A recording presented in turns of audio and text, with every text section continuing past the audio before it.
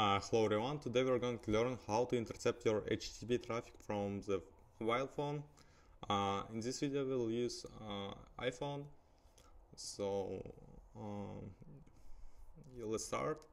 First of all, you'll need to download the HTTP Toolkit web application. It is free for any of the systems, so do it now.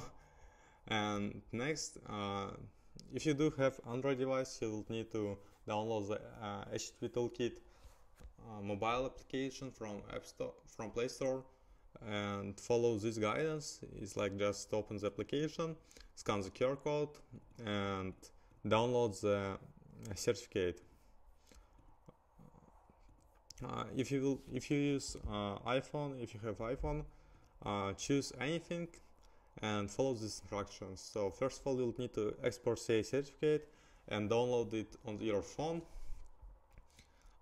You'll just click on it and it will be downloaded, and next it will pop up there saying to download it, to install it. You just enter your password one time, click buttons few times and that's all. Next thing you need to do is go to the VPN and device management, and there you will see HTTP Toolkit certificate.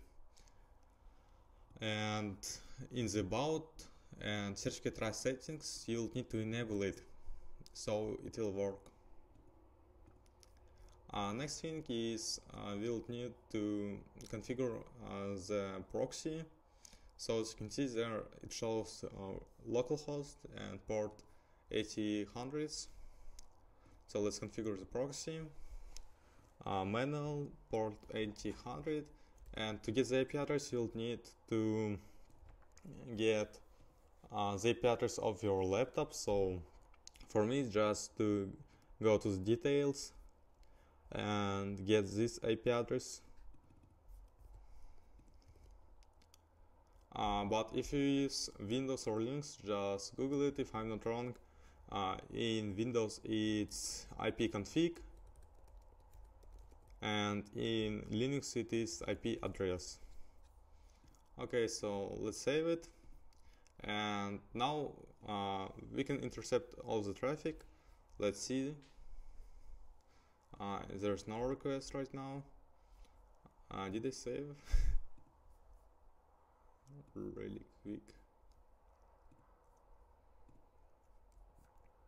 Yeah, I did save, so let's just go to GitHub and view how to send requests to the server. Yep, and there you can see like the first request sent was to get my profile and repository sub, and it returns HTML.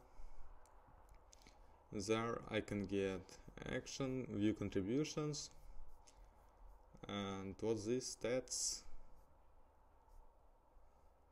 Okay, it is request body.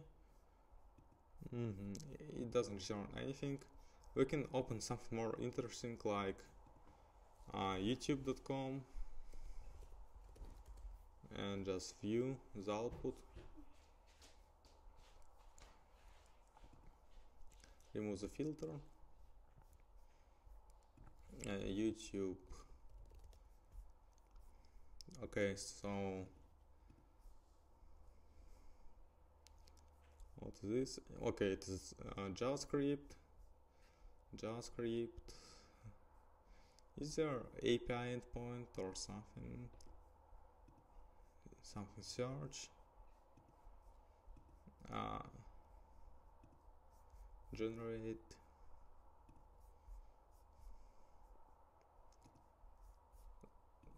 So we can also like intercept traffic from mobile applications.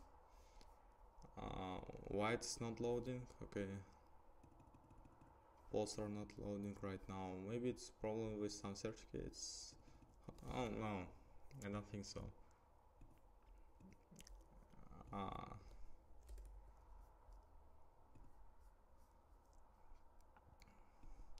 Okay, what about Discord? Let's try Discord. Yeah, so we can see there are like requests to JSON,